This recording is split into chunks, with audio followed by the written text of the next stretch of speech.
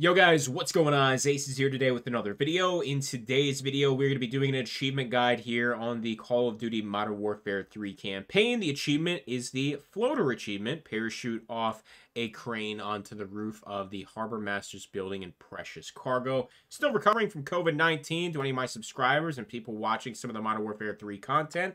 So if you hear any voice cracks, me coughing, anything like that, etc., I do apologize. I'll do my best to edit it out, but still recovering here, doing my very best. Let's hop into Precious Cargo. This is the very second mission and the very first open combat mission here in Call of Duty Modern Warfare 3. Let's hop in.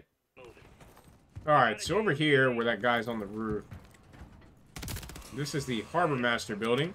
We need to get up on this bad boy. Closing on the tower. Got a lot of enemies over here.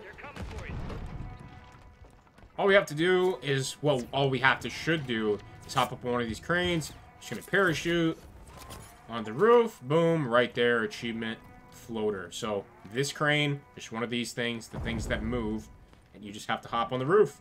And that's literally it. You saw the achievement pop up, and good to go. So if you guys enjoyed this one, make sure you leave a like, make sure you're subscribing. I'll see you on the next one. I'm out.